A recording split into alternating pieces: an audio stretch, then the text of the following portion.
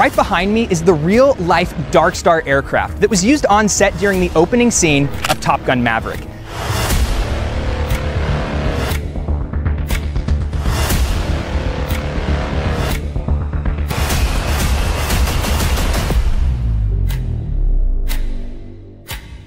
At the intersection of technology and military necessity, the world stands on the cusp of a new era. Recently, the United States Air Force captured global attention with news concerning its next-generation high-speed reconnaissance and strike platform, the SR-72, also known as Darkstar. This aircraft is being framed as the successor to the legendary SR-71 Blackbird, a machine that once epitomized American aerospace superiority. While details remain closely held, the revelation of the SR-72, set against a backdrop of increasing global tensions and rapid military modernization, signals a strategic shift toward greater speeds, unmanned capability, and resilience in a contested environment. The announcement resonated far beyond technical circles, signaling a profound evolution in how military powers approach intelligence gathering, deterrence, and power projection. While some sources speak of dramatic public unveilings, what matters most is the clear emergence of the SR-72 as a pressing topic across defense communities. The SR-72 does not merely inherit the legend of the Blackbird. It advances it, reflecting the demand for aircraft that can operate faster, higher, and with more autonomy than ever before. What sets the SR-72 apart is not only its projected maximum speed, an ambitious Mach 6, but its intent to harness unmanned hypersonic flight for critical missions, minimizing risks to aircrew while maximizing operational reach and survivability. Lockheed Martin's Skunk Works, already synonymous with the most advanced projects in aviation, is spearheading its development, applying decades of innovation to new design paradigms. Hints about auxiliary industry partnerships and technological inspirations abound, but the US government and contractors have not provided official confirmation of individual civilian collaborators. A quantum leap from the Skunk Works.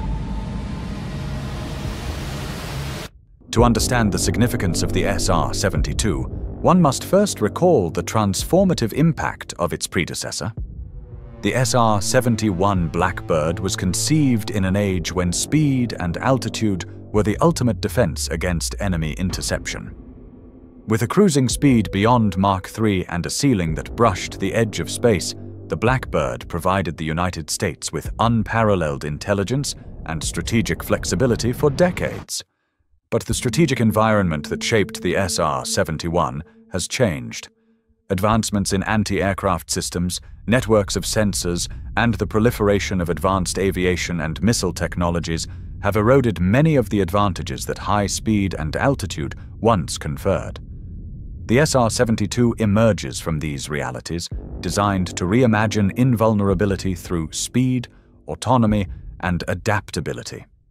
Its unmanned nature is a direct response to environments where human pilots would face unacceptable risks. The design, still shrouded in secrecy, prioritizes hypersonic flight and a degree of operational versatility that would allow deep penetration into heavily contested airspace. The SR-72 is anticipated to work as both a reconnaissance and a rapid strike platform.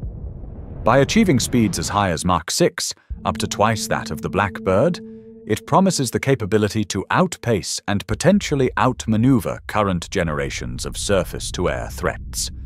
Such velocity compresses the cycle of detection and response, making interception by conventional means extraordinarily difficult. To stay updated on the latest breakthroughs in aerospace technology and defense innovation, including future developments around the SR-72, subscribe now and follow along as we explore the next chapter in high-speed aviation. Now let's move on. The challenge of hypersonic flight. While the theoretical speed of the SR-72 continues to generate intense discussion, the underlying science and engineering are formidable. Hypersonic flight, defined as sustained speeds above Mach 5, is a regime that drastically alters the physics of aerodynamics, structure, and propulsion.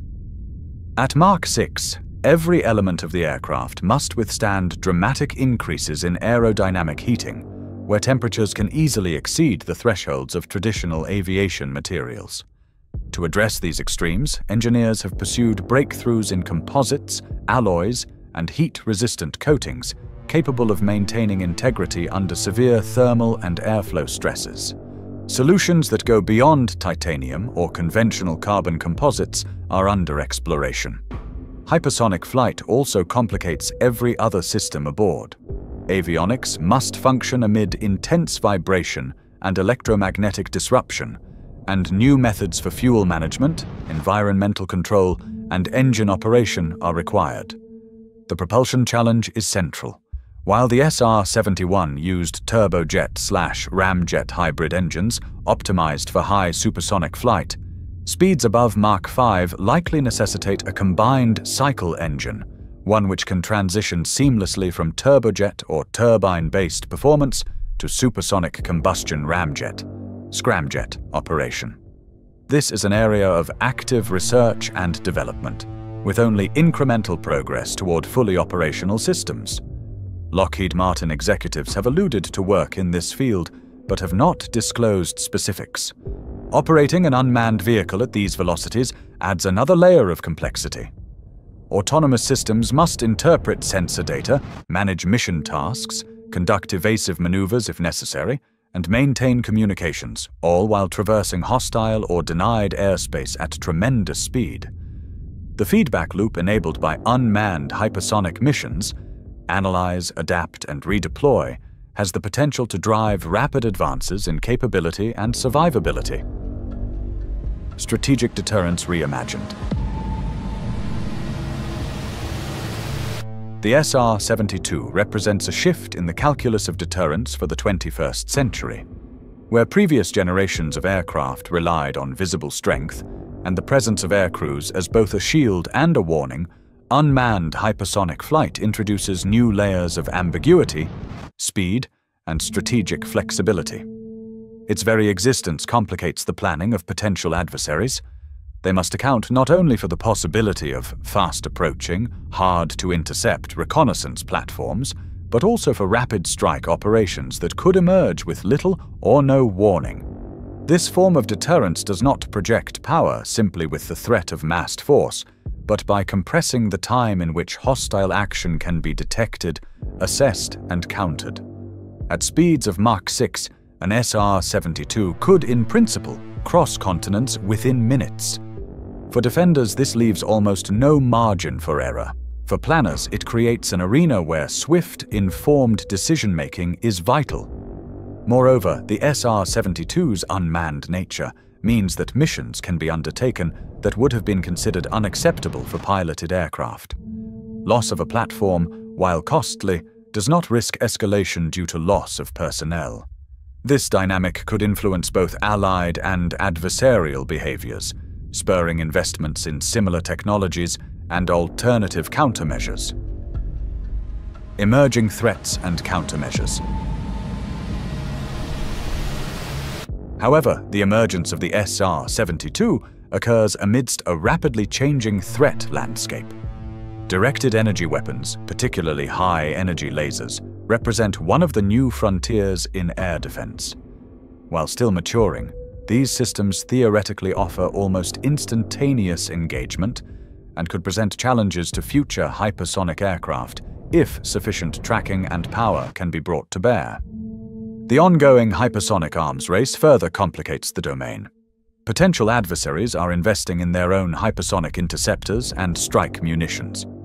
The prospect exists that other nations could field systems designed specifically to counter assets like the SR-72, whether through matching speeds, advanced tracking, or disruptive technologies such as electronic warfare. Designers anticipate these evolutions by pushing advances in survivability, deploying thermal protective surfaces, electronic countermeasures, and autonomous flight path adjustment algorithms that maximize survivability in intense threat environments. While current projections remain optimistic, the environment will continue to shift, and dominance at the hypersonic frontier is unlikely to be permanent. Unmanned autonomy and the risk equation. A distinguishing element of the SR-72 project is its commitment to unmanned operations. Removing pilots from the cockpit does more than avoid direct human risk.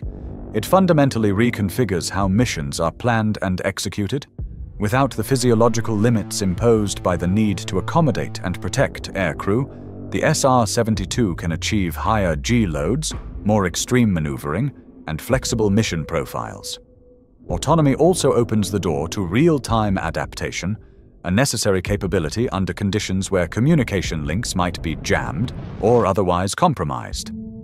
As systems mature, future iterations are expected to become more self-sufficient. In contested environments, the SR-72's ability to process sensor input, navigate, avoid or absorb attacks, and execute mission goals without constant human oversight will be measured just as much by its software as by its aerodynamics or propulsion. This deep integration between hardware and artificial intelligence is a marker of next-generation military technology. Advances made on the SR-72 may have cascading effects across the broader spectrum of unmanned aerial systems. Lessons learned in composite materials, engine design, and autonomy could inform projects focused on everything from reusable satellite delivery platforms to drone swarms operating at lower altitudes. The landscape of collaboration. While rumors of specific collaborative arrangements, such as direct input from entrepreneurs like Elon Musk, circulate in open-source channels, there is no official confirmation that Musk or his companies are directly involved in SR-72 development. However, the broader trend is clear. The next wave of defense innovation is increasingly marked by cross-pollination between traditional aerospace giants and the fastest-moving innovators in the tech sector. For Lockheed Martin's Skunk Works, this likely means increased access to new methodologies, rapid prototyping, advanced artificial intelligence, and novel approaches to propulsion and materials science. The fusion of government and private ingenuity is seen as essential to compressing development cycles and outpacing adversaries. Still, the sensitive nature of defense technology maintains a boundary around the most crucial aspects. Intellectual property, export controls, and information security shape the contours of any such collaboration. The SR-72, like its predecessor, is the product of secrets, discipline, and a willingness to repeatedly test the frontier of what is possible. The global hypersonic contest.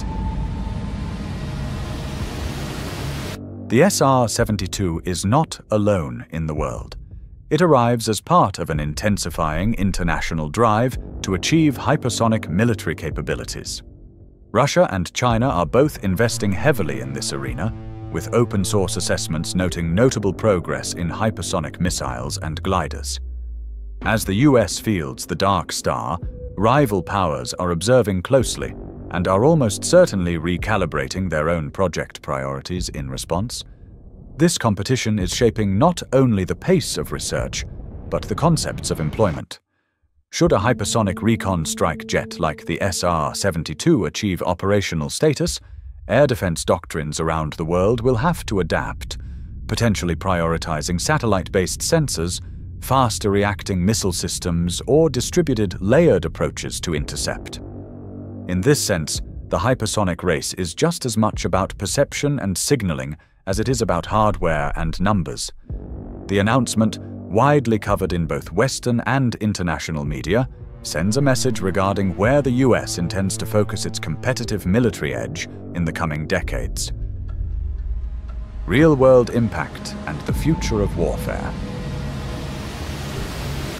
With all eyes on the technical possibilities, it is easy to overlook the broader implications of the SR-72.